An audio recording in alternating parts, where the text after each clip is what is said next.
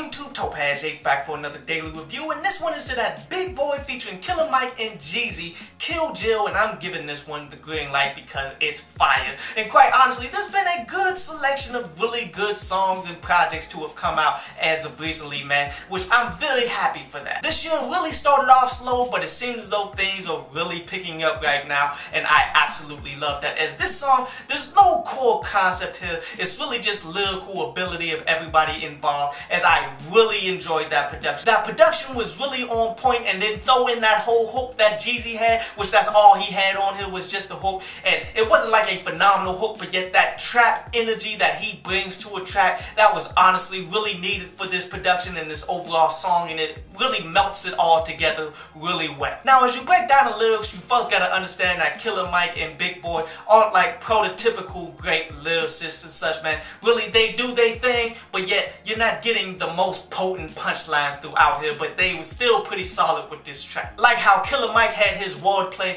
which ultimately started off with saying photo, but then he continued to flip it into fofo, into dodo, and on, in which he brought that back at the very end of the song as well, which that's not anything unique to this song or anything like that. That's something that a lot of people do, but yet he took it beyond where most people do. But honestly, my favorite punchline that he said was, "I could care less what your mouth say, but show me what your mouth do," which is rather self-explanatory, but yet very catchy and very enjoyable. I feel as though that's going to be a key highlight to this track right here. While Big Boy has more complexity to his verses, but yet the potency still isn't there or whatever, man, but yet he's talking about some key things here. Well, one punchline is him saying that he's about to dumb it down, but then he starts talking about his bank account and how it's going goofy, so he's ultimately all but saying that he got stupid money. That was pretty cool. But then he said something rather interesting. Said how they saying that Cosby gave these chicks roofies, but who knows what the truth is? And how Chicago is full of shooters, but my garage is full of hoopties. And he's ultimately saying that nobody really knows, and he really doesn't believe that Cosby did all of these rapes that people are saying. And I'm on record saying that I don't believe that either,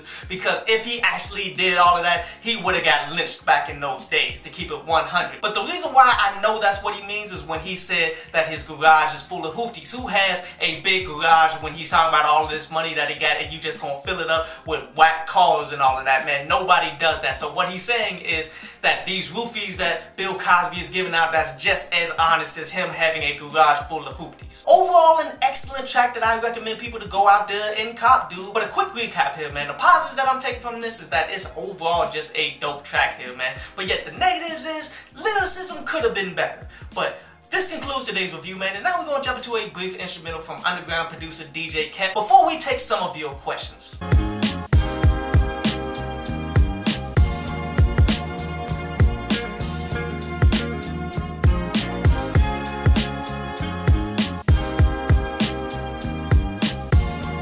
So Shumanagi says that Joey Badass album is his favorite so far, man, that he's actually going out there to support him on that. And I feel you. I hope more people go out there and support that Joey Badass album, because that is by far leading the way right now of all of the albums that have come out. But yet there's been some decent stuff. Like I think Rick Ross's album was pretty good in there too. And this is a statement that I left off of my hate mail video that I just recently dropped, but yet I get these types of comments all the time and such. Like people always trying to say, you think you so good, but you ain't getting them views or anything like that, and that's all nonsense. But these people out here claim that I'm not successful when it comes to this review game and all of that, man. But yet it seems as though they never do their homework, man. With this channel here, I think it's already eclipsed 1,600,000 views. It may be just under that. And then I got an old channel that I completely disregarded for various reasons, man. But yet that one was over 1 million when I let it go. So I get views, so you're gonna have to miss me with all of that, but yet I don't really take that as confirmation for me though.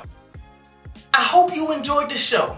You can follow me at Twitter up there, and you can go to downloadpaz.com, that's down there, to read today's article.